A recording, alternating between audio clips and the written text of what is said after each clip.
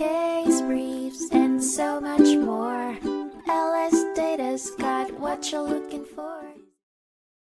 The legal drama of Burtch v. Hydraquip, Inc. in Mushroom Transportation Company unfurled in the United States Bankruptcy Court for the Eastern District of Pennsylvania in 1998.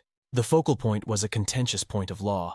If a person receives stolen funds in good faith, without any inkling that they are stolen, are they legally required to return them? The case was born from an audacious theft by Jonathan Gans, former counsel to Mushroom Transportation. He covertly siphoned funds from the company's coffers to the tune of $569,940.07. Realizing the loss, Mushroom's bankruptcy trustee, Jeffrey L. Burtch, swung into action and filed a lawsuit against Fidelity Bank and AL Discount Company. He accused them of being the unwitting recipients of the stolen capital, with the defendants mounting a sturdy defense, asserting their innocence and arguing that the statute of limitations had expired. The court's task was not easy.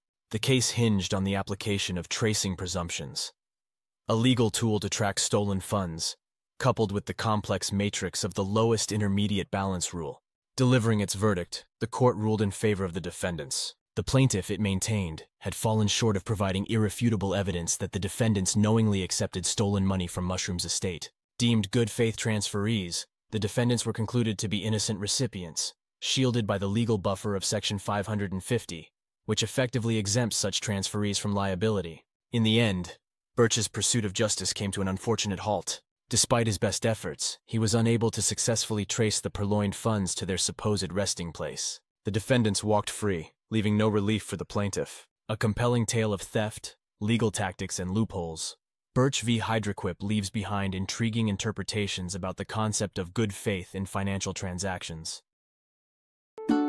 Case briefs, and so much more. LSData's got what you're looking for. Visit lsd.law, elevate your mind. Leave the stress of class.